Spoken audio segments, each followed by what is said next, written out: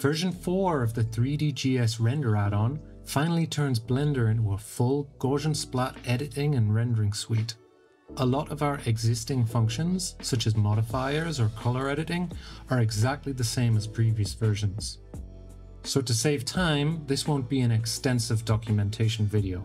I'll be introducing the core features of our new edit to render workflow to show you how I created this combat warrior scene. If you're new to the add-on, you can check the previous documentation playlist, but bear in mind that some now redundant features might be missing. Alright, let's get started. Okay, I'm here now in Blender 4.5. You can use some earlier versions of Blender, but I recommend the latest version. And you can find the add-on on the end panel here. If at any point when using the add-on something doesn't look right or you're a bit confused, you can try toggling tips on or off and checking out the tips throughout the add-on here. From the edit mode and the import menu, I can import a new PLY as verts or as faces. If you know you want to do some vertex painting, you can import as faces, but for performance and most situations, importing as verts is best. And we can see under here an option to create proxy object. With this turned on, you'll automatically create an empty proxy object that will be used for the high quality rendering. If I turn this on as it is by default and import a PLY, when I jump into render mode, I can see that the object is rendering in real time and can be manipulated in real time too. If you didn't have create proxy object enabled, or you deleted the proxy empty object, when you go into render mode from the create subpanel, you can actually create a proxy from your active object. If I unhide my object and create proxy from active, I can see there it is.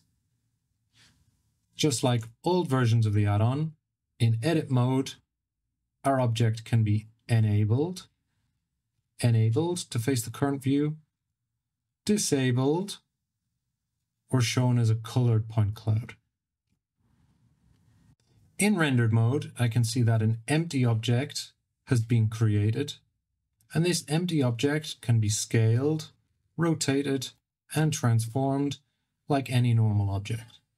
If hide show objects on menu change is enabled, jumping between edit and rendered modes will hide the source object. But bear in mind, for performance, this only affects vert imported objects. Face imported objects will be disabled in the viewport by default. If copy source transforms is enabled, the rendered object will copy the current location, scale,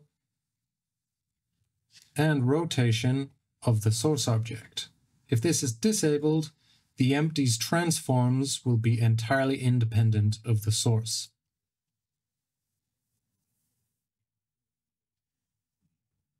If at any point your scan is looking kind of fuzzy, or the background appears in front of the foreground, try moving the viewport camera with Shift and middle mouse click. Here I've imported a warrior woman scan, scanned by one of our users. I don't want the background points, so in edit mode I use Blender's native selection tools to select and delete most of the background points. When I jump back into render mode, the updates are visible automatically. Any updates made to the object's color or animation with the add-on will also be visible in rendered mode.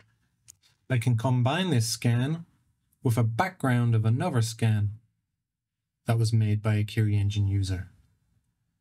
And when it comes time to render, I can jump to the render submenu in the render mode, and I can select if I want to render a still frame or an animation.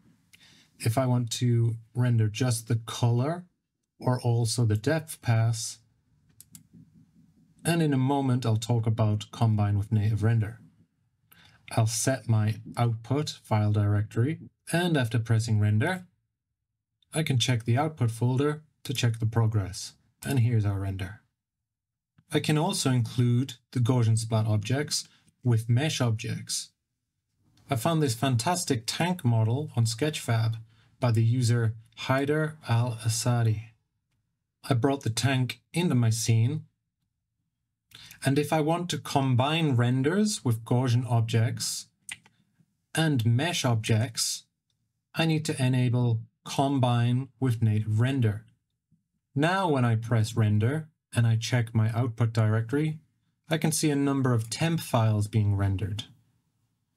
After these are finished rendering, our Gaussian splat scene will be composited together and we'll have a final output with the suffix composite, including both our Gaussian splats and our mesh objects as a render. And by enabling render animation and combine with native render, we can end up with a result that looks like this.